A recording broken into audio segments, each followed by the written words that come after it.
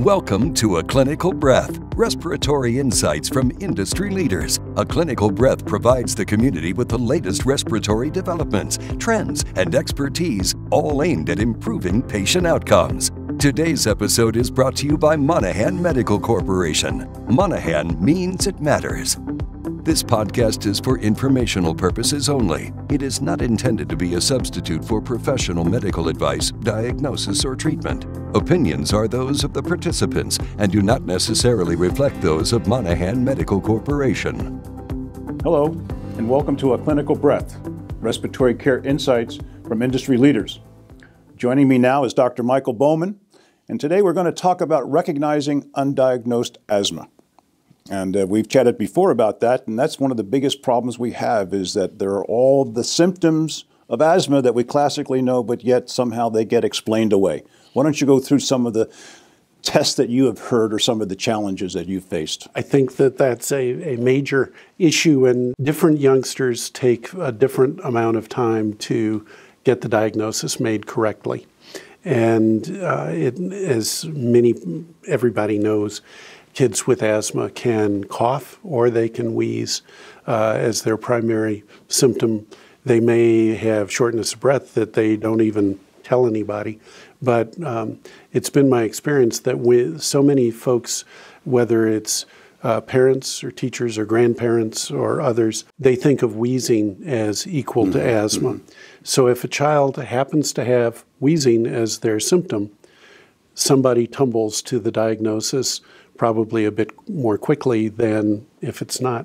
If it's cough, it can go on for a very long time with alternative explanations. I think that we see a lot of youngsters where it's been written off. The family says, well, my doctor's always called it bronchitis or allergies or sinus. I've even had someone told their child had sinus disease before they had sinuses in their head. So I think that what's presenting is an issue. I think families get used to what noises their child makes. They will say, oh, that's just Jimmy's cough. And it's, in fact, when you delve into it, Jimmy's cough is an asthma cough that he has virtually every night.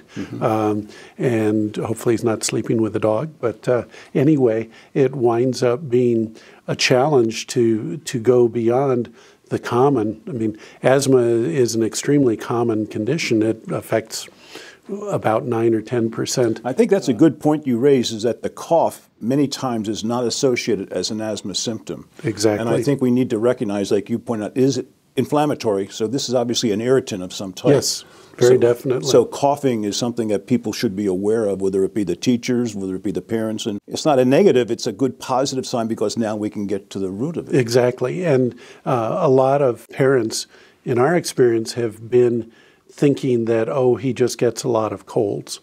And then when you delve a little more closely, it turns out every one of these colds lasts 2 to 3 weeks, and they take antibiotics, prednisone, and maybe albuterol to get over them. And you realize, no, this isn't just a cold.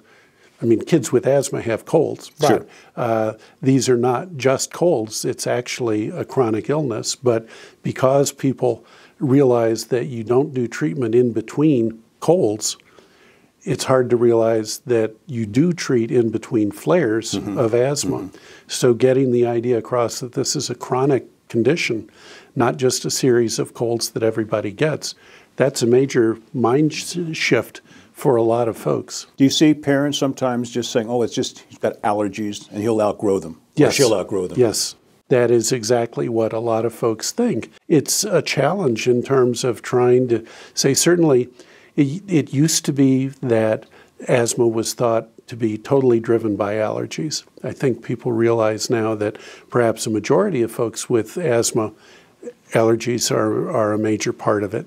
But exercise and viral illnesses and exposures such as exhaust pollution, cigarette smoke, a lot of things that are not allergic can be a major trigger. But it starts with someone thinking This is just too much out of the normal. And one of the problems that pediatricians and family medicine folks have is when you have 12 minutes or 17 minutes allotted for each patient contact, and you've got to go through how they're doing at school, their behavior issues, their dietary issues, their vaccinations, et cetera, et cetera, et cetera.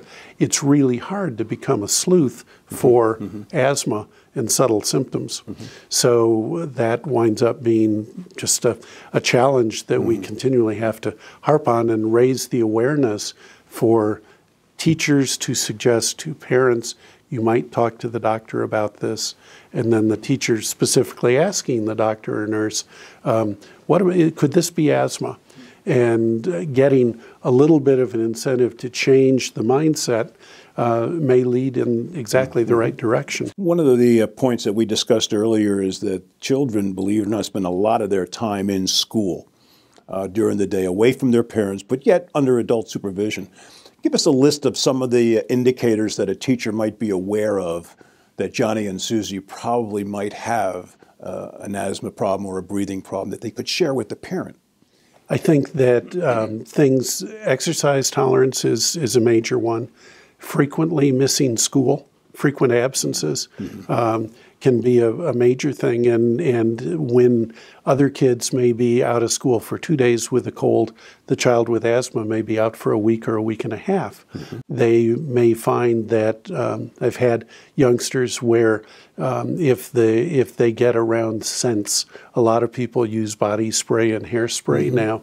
And I've had patients where their cough whenever they get around their classmate who has a scent with them can be a sign that, oh, things are not going well. So probably exercise is the most common one, and having the PE teacher or the coach or the athletic trainer tell the faculty member who then tells the nurse, I have some issues or problems. But unfortunately, if it's a cough or if it's Johnny's not motivated, it's misrepresented, and all of a sudden an opportunity is passed by. Yes, that happens. And that's why trying to get asthma raised as a red flag for the staff to think of and to ask themselves, could this be asthma? That's important. You're very passionate about the fact that asthma under control is really not a problem. And I think we need to get away from the fact that asthma is a bad diagnosis. Some parents don't want to hear that Johnny or Susie has asthma. Yes, very definitely. But at the same time, controlled, their life will change drastically. Yes, very definitely. And I've had families say, well, of course he doesn't exercise. He's not a combative kid. He's not competitive. He doesn't like to mix it up. Well, he sits on the sideline because he can't breathe. And he doesn't know that other kids enjoy playing hard. Every time he tries it, he doesn't know what it is, but he feels really crummy. And so that's something to get over. And certainly there are families where there's a family history of asthma or allergies. And so they hopefully have some insight of, could this be such a problem? But it's not uncommon for an outside adult to raise the question, has anyone mentioned to you the possibility of asthma? And then doing that in a way that's not confrontational, but is helpful and so forth. Sometimes we've talked earlier about the burden on the teachers today, especially with behavioral health issues. I would imagine that some of these undiagnosed asthmatic kids get pretty frustrated and start lashing out. Yes. And all of a sudden now they're characterized as being troublemakers. Yes, exactly. And they wind up, they don't know why they feel bad, but they feel very not good all the time or a lot of the time. And if they're not exercising, they may become obese, and then they may get bullied. And so there are a lot of things that spiral in the wrong direction for kids who don't have their asthma under control. A lot of parents allow their children, unfortunately, to spend too much time with the video games, sedentary lifestyle, and that might also be a mask for the child not wanting to go out because they feel uncomfortable. Yes. So it's not just a distraction, but it's also an excuse. Yes, exactly. And again, kids don't know why they don't like to do something. They frequently will not tell their parent, oh, I couldn't run today, if the parent doesn't ask. Yeah, sure. They don't volunteer it. They may even have forgotten it, which is why the PE teacher or the coach or the trainer can tell the nurse, can then talk to the family and say, you know, this has happened a couple, 3 times. Has anyone mentioned this is an issue? You mentioned the asthma control test that you let children fill out along with their parents. Is there any room for that for someone who does not have asthma but yet might be a potential asthmatic, not yet diagnosed? And then, of course, there's the stigma, but can we just kind of disguise it and just just take these test questions for me? Yes, the asthma control test is a standardized, proven test of 5 or 7 questions for kids and parents related to symptoms they have had in the past month related to asthma. And for kids 4 to 11, it is there are 4 questions for the kids and 3 questions for the parent in terms of how much awakening, how much difficulty with exercise, do they know they have asthma, that sort of thing. And then for folks who are 11 and over, it's just 5 questions that the patient answers. But those could be given. I don't know how many primary care providers ask, so how does exercise go? How does he or she do at school? How do they play? When do they play? What sports are they doing? Then you can kind of lead along depending on if they're out there playing Little League all the time or youth soccer or whatever. That's great. Now, I have a child who I think has asthma. What's the test? Test it and tell me for sure. That is one of the major problems for parents believing that asthma is the deal, because there is no specific test for asthma. And so it requires convincing by a caregiver who's hopefully experienced, or a provider, prescriber, who can say, for these reasons, I think this is what's going on. And what we will do, I frequently would do, is say, let's start with some rescue medicine and see if that makes a difference.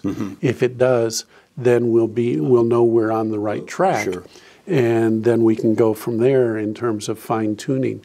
But the introduction of inhaled rescue medicine can be a major first step to drawing the family into, oh, I guess you're right. He'd always come in after about 10 minutes of play, and when I gave that to him before, he's been out there 45 minutes, and it's the first time he's kept up with his cousin.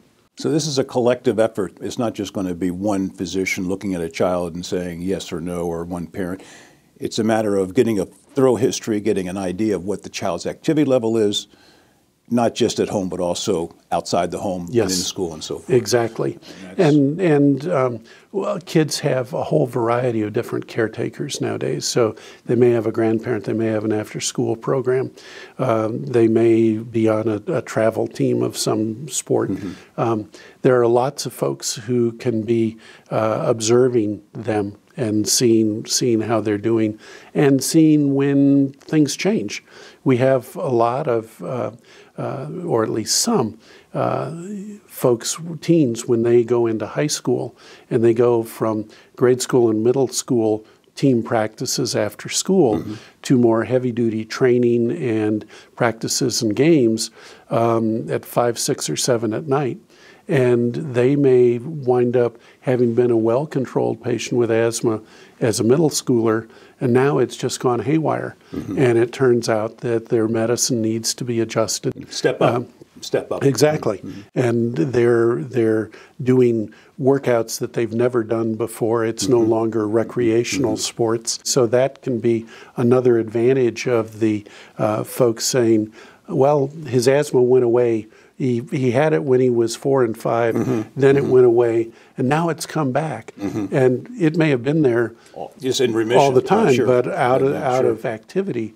And now when they've stepped up what they're doing, or they've gone to an old school, I tell folks from 13 on, whenever they go out with their friends, to take their rescue inhaler with them, because there are going to be friends who smoke. And that may tell them who their friends are, sure. But that can be something that appears even in early teenage years. So to sum up then, the sooner the diagnosis can be made and the treatment plan put in place, the better for the child for the rest of their life, for all intents and purposes. I would hope so. I think it's hard to prove that for sure. There are studies that suggest that if you have it under control for 2 years and then stop the treatment, you may start having symptoms again. But I tell folks that when they're early in school and such, they need every benefit they can, and then we'll kind of play it by ear. Once they get used to what normal can be, what their activity level and sports level and everything can be, then they can go on. They'll recognize if things slide backwards. Great. Dr. Bowman, thank you very much. You're very welcome. Look forward to seeing you again. You've been watching A Clinical Breath, respiratory insights from industry leaders, brought to you by the Monaghan Medical Corporation. Monaghan means it matters. Thank you for watching, and tune in again for more respiratory-related topics.